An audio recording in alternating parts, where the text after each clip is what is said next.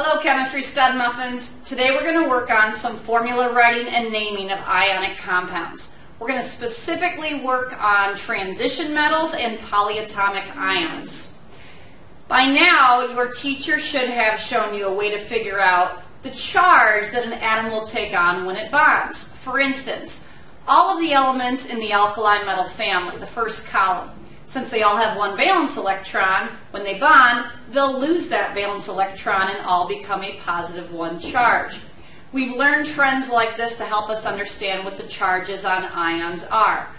So whether you're using an ion chart to help you figure out charges, or you're using your brain because you know what charge some atoms take on when they bond, let's figure out how to put these ions together and make a neutral compound. We're going to start off really simply today. Let's say we have a compound and its name is called sodium chloride. And we need to figure out what's the formula for sodium chloride. Well, sodium has a positive one charge. Let's see if we can visualize this on our board.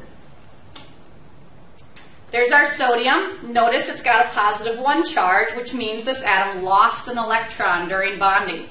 If we're going to pair this up with chloride, a chlorine atom gains an electron during bonding and becomes a negative one charge. When we do formulas for ionic compounds, we know that we have to have a neutral compound. The positive charges and the negative charges have to cancel each other out. And so, if we have a positive one and a negative one, they easily cancel each other out. And we would write the formula as NaCl. So what if we tried to make it a little bit more fancy? This time, let's do something with a bigger charge. How about calcium? Calcium's got a positive 2 charge. What if we wanted to write the formula for calcium chloride? We know that we've got calcium with a positive 2. This time, when I try to pair it up with chloride, which has a negative 1, you'll notice that the charges do not cancel out. Well, you have to make them cancel out, so what are you going to do? Well, I like to think of it like this. If this is a positive 2 charge, we need to cancel that out with a negative 2 charge. But we've only got a negative 1. What if we were to get another negative 1? This time, we use 2 chloride ions. Positive 2 on the calcium, negative 1, another negative 1. Well, that adds up to a negative 2. Positive 2, negative 2, neutral. The charges have canceled out. How do we write a formula for that? This time, we're going to need a subscript. We need 1 calcium ion to every 2 chloride ions. This time, let's try to do aluminum chloride. Now, aluminum's got a positive 3 charge. If we wanted to do aluminum chloride, when we put 1 chloride ion with aluminum, you can easily see that doesn't add up to 0. What if we went with positive 3 needs a negative 3 to cancel it out? How would we do that with the chloride ion? There's a negative 1. Let's put another negative 1. And even another negative 1. If we use 3 chloride ions, negative 1, negative 1, negative 1, that adds up to negative 3. That cancels out with a positive 3. Now our compound is neutral. We would write the formula AlCl3.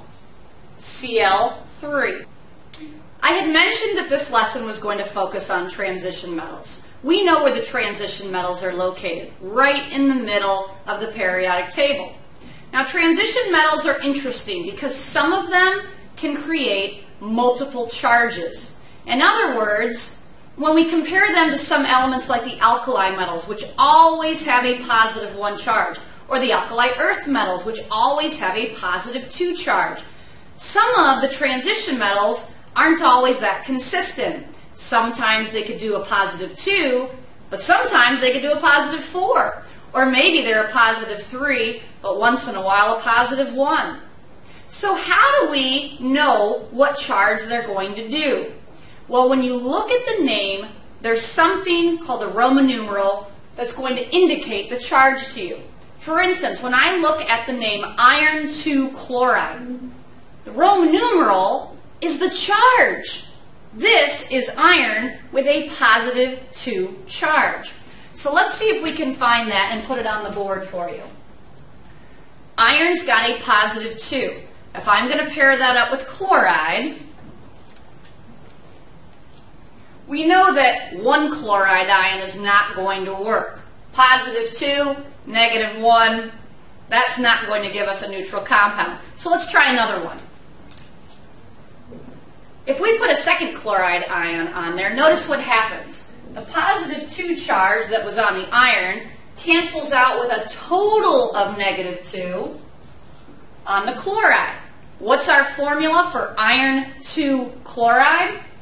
One iron is paired up with 2 chloride ions, FeCl2. So what's important here? We have to realize that transition metals are often followed by a Roman numeral. The Roman numeral is simply the charge on the ion. Let's look at the next example. It looks really similar to the last one, doesn't it? Before we had iron 2 chloride. Now we've got iron with a Roman numeral 3. Iron 3 chloride. You remember the Roman numeral is the charge. So we could do iron with a positive 3.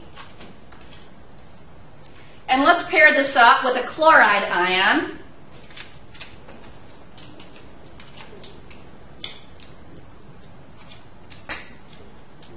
Now to make this neutral, this time with a positive 3, we've got to cancel it out with a negative 3. Since each chloride ion is a negative 1, we need 3 of them to come up with a negative 3 charge. Negative 1, negative 1, negative 1 adds up to a negative 3. That cancels out with our positive 3. So what's the overall formula? FeCl3. I'd like you to try a couple more with me just to make sure you feel really comfortable with this. Now we've got tin 2 chloride. The Roman numeral 2 is the charge. Let's grab the ion that's tin with a positive 2. Now if we try to pair chloride up with it, to make this neutral overall, the positive 2 has to cancel out with a negative 2. That means you need 2 chloride ions to go along with the tin positive 2. Our formula would be SnCl2. Let's change the formula just a little bit. This time let's do tin 4 chloride. Tin 4, that means tin with a positive 4 charge. Wow, that's a big ion. We've got to cancel out a positive 4 charge. How do we do that with chlorides? We need 1, 2, 3, 4. Notice the easy math here. 4 negative charges, that adds up to a negative 4. The tin had a positive 4. Positive 4, negative 4, cancel out. We have a neutral compound. That means the formula is SnCl4. Okay, now we're going to work backwards. This time I give you the formula, you figure out the name. We've got our formula, PbO. Well, the hard thing about working with lead is one of those transition metals that can do more than one possible charge. You've got to figure out what the Roman numeral is. And again, the Roman numeral is the charge on the lead ion. We're going to use the formula to help us figure this out. You'll notice that lead is paired up with oxide. Oxide's charge never changes. Oxide is always a negative 2. If we pair up one oxide with one lead, I want you to try to figure out what does the charge on the lead have to be. Let me show you something. If lead had a positive 4, does that look right? No, you can tell that if the lead had a positive 4 and the oxygen had a negative 2, it's not going to cancel out and be neutral. It's your job to figure out what is the charge on the lead in order to make it cancel out and have no charge overall. Well, using your common sense, you can figure out this is not a lead 4, this is lead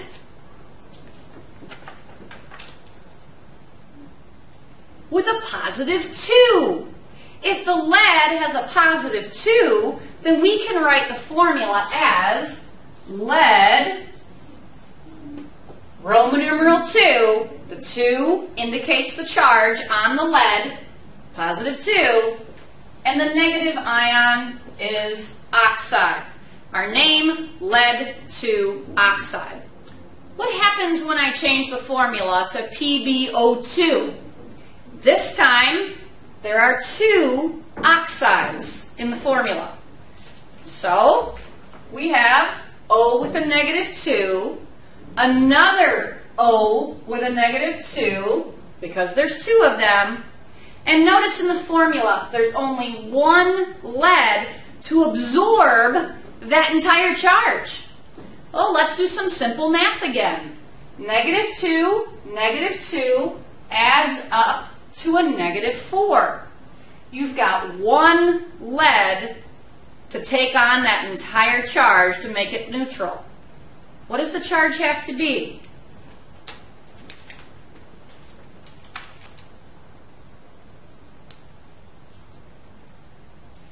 If we want this entire charge of negative 4 to cancel out and go away, you would need lead with a positive 4 charge. So when we go to write the name of this compound, we would write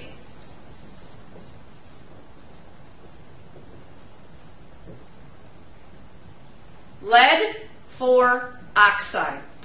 You're getting a little bit more comfortable now. Let's practice transition metals a little bit more. I give you the formula CuCl. Copper is one of those transition metals that can do more than one charge. You've got to figure out what the charge is and indicate that charge with a Roman numeral. So if I give you CuCl, the idea is use the negative ion in the formula to figure out the charge on the positive ion.